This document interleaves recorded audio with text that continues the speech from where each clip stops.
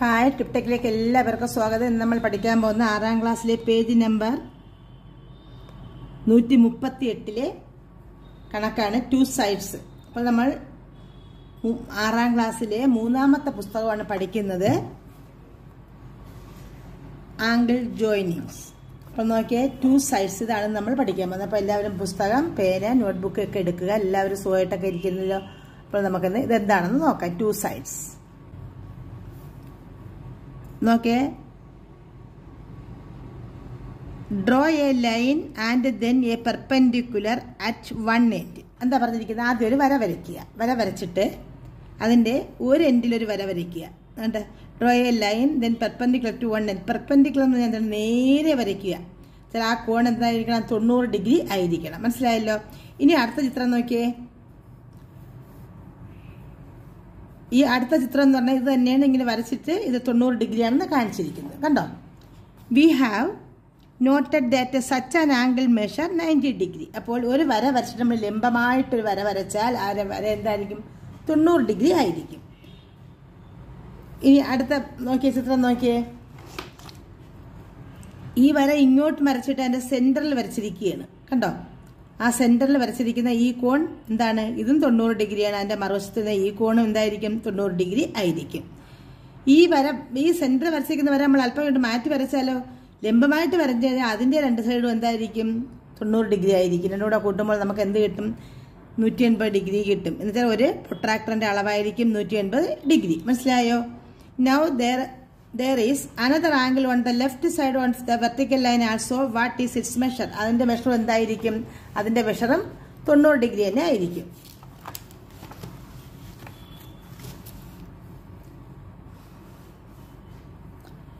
നോക്കിയേ, perpendicular means straight up, not leaning to left or right. So the angle on the left is also 90 degree. മനസ്സിലായല്ലോ? അപ്പൊ teacher അത് ചിത്രത്തിലൊന്ന് വരച്ച് ഒന്ന് കാണിച്ചു തരാം കേട്ടോ. നോട്ട്ബുക്കിൽ ഒന്ന് വരയ്ക്കാൻ ശ്രദ്ധിച്ച് നോക്കിയിരിക്കുക. എങ്ങനെയാണ് നമ്മൾ ലൈൻ വരയ്ക്കുന്നത്. അങ്ങോട്ടും ഇങ്ങോട്ടും കോണുകളൊന്നും മാറാൻ പാടില്ല കേട്ടോ. ശ്രദ്ധയോടെ നോക്കിയിരിക്കുക. ടീച്ചറുടെ പേനുകൊണ്ട് വരയ്ക്കുന്നത് നിങ്ങൾ പരീക്ഷയ്ക്ക് വരയ്ക്കുമ്പോൾ പെൻസിൽ കൊണ്ട് മാത്രമേ വരയ്ക്കാൻ പാടുള്ളൂ. നിങ്ങൾക്ക് തെളിഞ്ഞ് കാണുന്നതിന് വേണ്ടിയാണ് എന്ത് ചെയ്യുന്നത്? ടീച്ചറെ പേൻ കൊണ്ട് വരയ്ക്കുക. നോക്കിയേ, ആദ്യം നമ്മൾ വരച്ചത് എന്താണ്? നമ്മൾ ആദ്യം ഒരു വര വരച്ചിട്ട് അതിൻ്റെ ഇവിടെ ഇങ്ങനെ വരച്ചു, ഇതിങ്ങനെ സൈഡ് വരച്ചു. ഇപ്പോൾ എന്തായിരിക്കും? ഈ കോൺ എന്തായിരിക്കും? ഈ കോൺ 90 ഡിഗ്രി ആയിരിക്കും അല്ലേ? 90 ഡിഗ്രി എന്ന് പറയുമ്പോൾ ഇതൊരു സെറ്റ് സ്ക്വയർ ആണ്. ഈ സെറ്റ് സ്ക്വയർ ഇങ്ങനെ വെച്ച് കഴിഞ്ഞാൽ ഇവിടെ കണ്ടോ, ഇത് 90 ഡിഗ്രിയാണ്. ടീച്ചർ കഴിഞ്ഞ ക്ലാസ്സിൽ പറഞ്ഞു തന്ന കാര്യമാണത്. അപ്പോൾ ഈ സെറ്റ് സ്ക്വയറിന്റെ ഇവിടെ നോക്കിയേ, ഇതും ഇങ്ങനെ വെച്ച് കഴിഞ്ഞാൽ എന്തായിരിക്കും? 90 ഡിഗ്രി ആയിരിക്കും. അപ്പോൾ ഇങ്ങനെ നമ്മൾ ഒരു വര വരച്ചിട്ട് വളയാതെ നേരെ വരച്ചു കഴിഞ്ഞാൽ അതിന് നമ്മൾ എന്താ പറയുന്നത്? സ്ട്രെയിറ്റ് ലൈൻ ആയിട്ട് വരച്ചു കഴിഞ്ഞാൽ പെർപെൻഡിക്കുലർ ലൈൻ എന്ന് പറയുന്നത്. അപ്പോൾ ഇവിടെ ഇതും 90 ഡിഗ്രി ആയിരിക്കും, ഇതും 90 ഡിഗ്രി ആയിരിക്കും. കണ്ടോ? അപ്പോൾ ഒരു വര വരച്ചിട്ട് നമ്മൾ എവിടെ വരച്ചാലും എന്തായിരിക്കും? അത് 90 ഡിഗ്രി ആയിരിക്കും. ഈ ലെഫ്റ്റ് ആയാലും റൈറ്റ് ആയാലും ഇവിടെ എന്താണ്? സ്ട്രെയിറ്റ് ആയിട്ട് വരയ്ക്കുക, ശരിയാൻ പാടില്ല. ഇങ്ങനെ വരച്ചു കഴിഞ്ഞാൽ എന്തായിരിക്കും? ഈ കോൺ നമ്മളിങ്ങനെ അളന്നു കഴിഞ്ഞാൽ ഇതെന്തായിരിക്കും? ഇത് 180 ഡിഗ്രി ആയിരിക്കും. രണ്ടും കൂടെ കൂട്ടുമ്പോൾ ഇവിടെ 90, ഇവിടെ 90, രണ്ടും കൂടെ കൂട്ടുമ്പോൾ എന്ത് കിട്ടും? 180 കിട്ടും. മനസ്സിലായോ? ഇത്തിരി ഇവിടെ ഇങ്ങനെ ഒരു വര വരച്ചിട്ട് കണ്ടോ, ഇത് ഇങ്ങോട്ട് ഇങ്ങനെ ഞാൻ വരച്ചു കഴിഞ്ഞാൽ 90 ഡിഗ്രി ആണോ? അത് അല്ല, അത് 90-നേക്കാളും ഉണ്ട്. കാരണം എന്താണത്? അത് നമ്മളിവിടെ ഇങ്ങനെ ഇവിടെയാണ് വരുന്നത് 90 ഡിഗ്രി. കണ്ടോ? അപ്പോൾ ഈ കോണെന്ന് പറയുന്നത് 90-നേക്കാൾ കൂടുതലായിട്ട് വരും. കണ്ടോ? ഈ ലെഫ്റ്റ് സൈഡിലുള്ള എന്തായിരിക്കും? 90-നേക്കാൾ കുറവായിരിക്കും. ഈ ഭാഗത്തുള്ളത് ഇത് 90-നേക്കാൾ കൂടുതലായിരിക്കും. ഇത് രണ്ടും കൂടെ കൂട്ടുമ്പോൾ എന്തായിട്ട് നമുക്ക് ഒരു പ്രൊട്രാക്ടറിന്റെ ആകൃതി കിട്ടുന്നത്. അപ്പോൾ ഇത് സ്ട്രെയിറ്റ് ആയിട്ട് വരച്ചു കഴിഞ്ഞാൽ രണ്ട് വശവും 90 ഡിഗ്രി ആയിരിക്കും. അല്പം ചരിഞ്ഞ് വരച്ചു കഴിഞ്ഞാൽ എന്താണ്? ചരിഞ്ഞ് വരച്ചു കഴിഞ്ഞാൽ ഇതെന്താണ്? ഇത് രണ്ടും കൂടെ കൂട്ടുമ്പോൾ 180 ആയിരിക്കും. പക്ഷെ രണ്ടും തുല്യമല്ല. തുല്യമായിട്ട് വരണമെങ്കിൽ എന്താണ്? സ്ട്രെയിറ്റ് ആയിട്ട് തന്നെ നമ്മൾ വരയ്ക്കണം. മനസ്സിലായല്ലോ? കണ്ടോ? അത് ഇവിടെ ഈ ചിത്രം കണ്ടോ? അപ്പൊ ടീച്ചർ പറഞ്ഞു തന്നല്ലേ? ചിത്രം നോക്കിയേ. കണ്ടോ? ഇവിടെ ഇങ്ങനെ വരച്ചിട്ട് നമ്മൾ ഇവിടെ ഇങ്ങനെ ഇത് വരച്ചു കഴിഞ്ഞാൽ എന്തായിരിക്കും? അത് നമുക്ക് 90 ഡിഗ്രി ആയിട്ട് വരയ്ക്കാൻ പറ്റും. അതായത് നോക്കേ, ഇങ്ങനെ വെച്ചിട്ട് ഇങ്ങനെ ഞാനൊരു വര ഇങ്ങനെ വരയ്ക്കുകയാണ്. എന്നിട്ട് അതായത് നോക്ക്,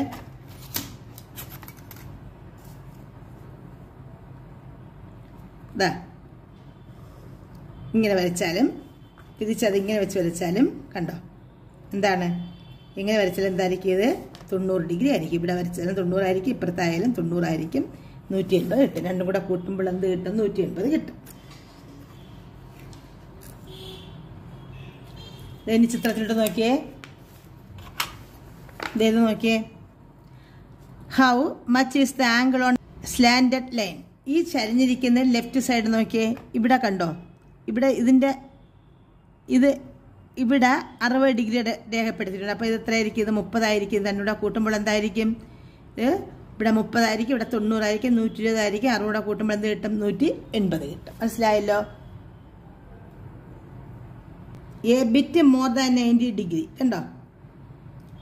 ഇതിൻ്റെ ഇങ്ങനെ ഒരു വര വരച്ചിട്ട് നമ്മൾ ഇങ്ങോട്ട് എന്താണ് 90 കൂടുതലായിരിക്കും. ഇങ്ങോട്ട് വരച്ചു കഴിഞ്ഞാൽ തിരിച്ച് ഇങ്ങനെ വരച്ചിട്ട് നമ്മൾ ഇവിടെ വെച്ചാലും 90 കൂടുതലായിരിക്കും. മനസ്സിലായല്ലോ? ഹൗ മച്ച് മോർ, എന്ത് കൂടുതലായിട്ട് വരും ആണ് നോക്കുക. ഇത് നോക്കിയേ, ഇവിടെ 60 ആണ്, ഇവിടെ 30 ആണ്, ഇവിടെ എന്താ 90 30 കൂടെ കൂട്ടുമ്പോൾ നമുക്ക് എന്ത് കിട്ടും? 120 കിട്ടും. അപ്പോൾ ഇങ്ങനെ ഒരു ചരിച്ചൊരു വര വരച്ചിട്ട് ഈ ഭാഗം നോക്കിക്കഴിഞ്ഞാൽ ഇതായിരിക്കും കൂടുതൽ, ഇത് കുറവായിരിക്കും, 90-നേക്കാൾ കുറവായിരിക്കും.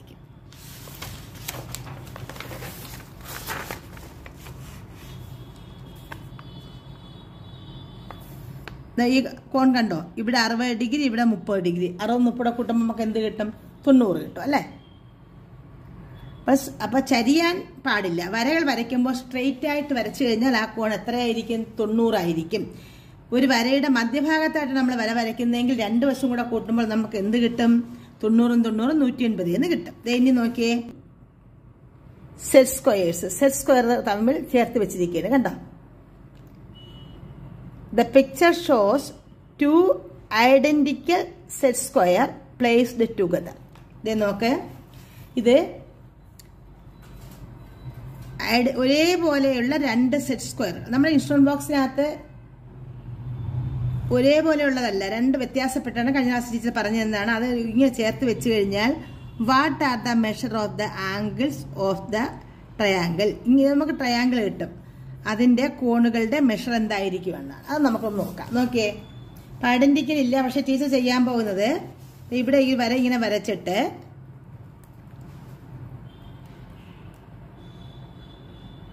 ഇവിടെ ഇങ്ങനെ വര വരച്ചിട്ട് കാണുന്നുണ്ടല്ലോ, കാണുന്നുണ്ടോ? വേറൊരു വര എടുക്കാം.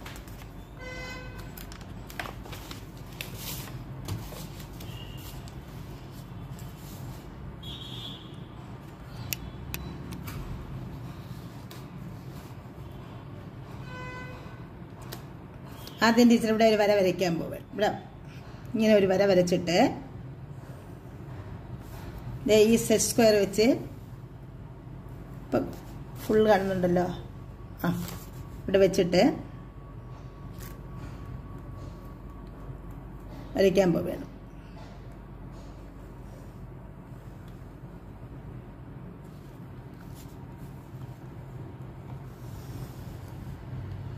ഇതൊരു സെറ്റ് സ്ക്വയർ ആണ് കണ്ടോ.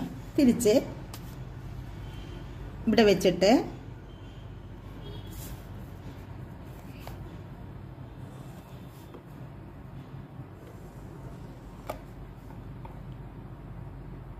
ഉണ്ടോ. അപ്പോൾ ടീച്ചർ നേരത്തെ പറഞ്ഞു ഈ സെറ്റ് സ്ക്വയറിന്റെ കോണുകളുടെ അളവുകൾ എന്താണെന്ന് നോക്കിയേ.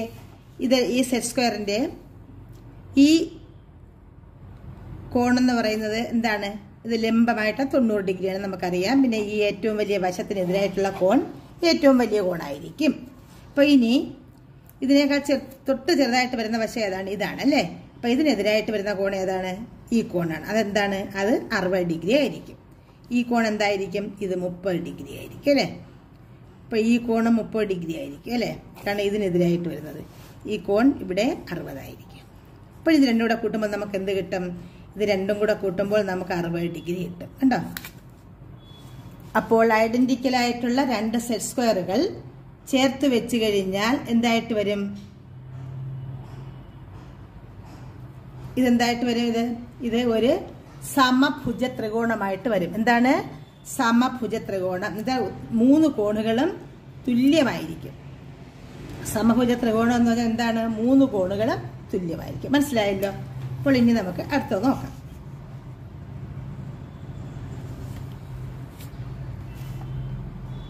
അപ്പോൾ ഇത് നമുക്ക് ഇതിനകത്ത് വേറെ ഒരെണ്ണം കൂടെ ഉണ്ടല്ലോ. ഇതും അങ്ങനെ തന്നെ കിട്ടുമോ നമുക്കൊന്ന് നോക്കാം. നോക്കിയേ, ഇതിപ്പം ഐഡന്റിക്കലായിട്ടുള്ള രണ്ടെണ്ണം എടുത്ത് ടീച്ചർ വെച്ചിരിക്കുക. ഇത് നോക്കേ, ഇത് വെച്ചിട്ട് ഇതിനകത്തുള്ള മറ്റൊരു സെറ്റ് സ്ക്വയർ ആണ്. രണ്ടും വ്യത്യസ്തങ്ങളായ അളവുകളാണ്. ഇവിടെ നോക്ക്, ഇതിങ്ങനെ വെച്ചിട്ട്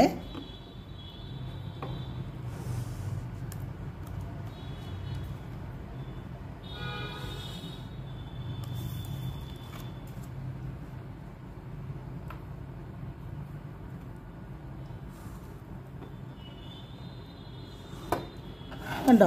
അപ്പൊ ഇത് വെച്ച് കഴിഞ്ഞാൽ ഇതും എന്ത് തന്നെയായിരിക്കും, ഇവിടെ ഓരോ കോണും 45 ഇതും എത്രയാണ്, ഇതും 45. നോക്കിയേ, ഇവിടെ 45, ഇവിടെയോ, ഇവിടെ 90. ഇവിടെ നോക്കിയേ, ഇവിടെയും 90. ഇതോ, ഇവിടെ 45 കിട്ടുള്ളൂ അല്ലേ. അപ്പോൾ ഇവിടെ നമുക്ക് സമഭുജ ത്രികോണം കിട്ടി. ആദ്യത്തെ സെറ്റ് സ്ക്വയർ വെച്ചപ്പോൾ നമുക്ക് സമഭുജ ത്രികോണം കിട്ടി. രണ്ടാമത്തതോ സമഭുജ ത്രികോണം അല്ല കിട്ടിയത്. പിന്നെ അത് കിട്ടിയത് എന്താണ്, സമപാർശ്വ ത്രികോണമാണ് നമുക്ക് കിട്ടിയത്. ഈ രണ്ട് വശങ്ങൾ തുല്യമായിട്ട് വരും. ഈ ഒരു കോൺ 90 ഡിഗ്രി ആയിരിക്കും. ബാക്കി രണ്ട് കോണുകളും എന്താണ്, ബാക്കി രണ്ട് കോണുകളും തുല്യമായിരിക്കും അല്ലേ. ഈ ഒരു കോണാണ് നമുക്കിവിടെ 90 ഡിഗ്രി കിട്ടുന്നത്. കണ്ടോ. അപ്പോൾ 60ഉം 30ഉം 90ഉം വരുന്ന സെറ്റ് സ്ക്വയറുകൾ, ഐഡന്റിക്കലായിട്ടുള്ള രണ്ട് സെറ്റ് സ്ക്വയറുകൾ വെച്ച് കഴിഞ്ഞാൽ മാത്രമേ നമുക്ക് എന്ത് കിട്ടുകയുള്ളൂ, സമഭുജ ത്രികോണം കിട്ടുകയുള്ളൂ. അപ്പോൾ ഐഡന്റിക്കലായിട്ട് വരുന്ന മറ്റൊരു സെറ്റ് സ്ക്വയർ നമ്മുടെ ഇതിനകത്ത് എടുത്തു കഴിഞ്ഞാൽ അതിന്റെ കോണുകൾ എന്ന് പറഞ്ഞാൽ രണ്ട് കോണുകളും തുല്യമായിരിക്കും, ഒരു കോണും തുല്യമായിരിക്കും, രണ്ട് കോണുകളും തുല്യമായിരിക്കും. ഇവിടെ ആണെങ്കിലോ, ഇവിടെ നമുക്ക് 3 കോണുകളാണ് തുല്യമായിട്ട് വന്നിരിക്കുന്നത്. ഇതിനകത്താണെങ്കിലോ 2 കോണുകൾ മാത്രമേ തുല്യമായിട്ട് വരുന്നുള്ളൂ, 3 കോണുകളും തുല്യമല്ല. കാരണം എന്താണ്, ത്രികോണത്തിന്റെ 3 കോണുകളുടെ കൂട്ടുമ്പോൾ നമുക്ക് എന്ത് കിട്ടണം, 180 കിട്ടണം അല്ലേ. അപ്പൊ അങ്ങനെയാകുമ്പോൾ ഇവിടെ 90, ഇവിടെ 45. ഇതാണെങ്കിലോ 60. മനസ്സിലായല്ലോ. അപ്പൊ ആ വ്യത്യാസം മനസ്സിലായല്ലോ. അപ്പോൾ ഏത് രീതിയിലുള്ളത് വന്നെങ്കിൽ മാത്രമേ നമുക്ക് സമഭുജ ത്രികോണമായിട്ട് കിട്ടുകയുള്ളൂ. അതിന്റെ റേഷ്യോ എന്ന് പറയുന്നത് എന്താണ്, 1:2:3 അല്ലേ. 1:2:3 എന്നുള്ള റേഷ്യോയിൽ വരുന്ന കോണുകളുള്ള സെറ്റ് സ്ക്വയറുകൾ ചേർത്ത് വെച്ചാൽ മാത്രമേ നമുക്ക് എന്ത് കിട്ടുകയുള്ളൂ, സമഭുജ ത്രികോണം കിട്ടുകയുള്ളൂ. മനസ്സിലായല്ലോ. അപ്പോൾ ഇതിന്റെ ഇനി ബാക്കി ചിത്രത്തിലുള്ളതും കൂടെ നമുക്കൊന്ന് നോക്കാം. എന്താണ് പറഞ്ഞിരിക്കുന്നത് നോക്കാം. നോക്കിയേ,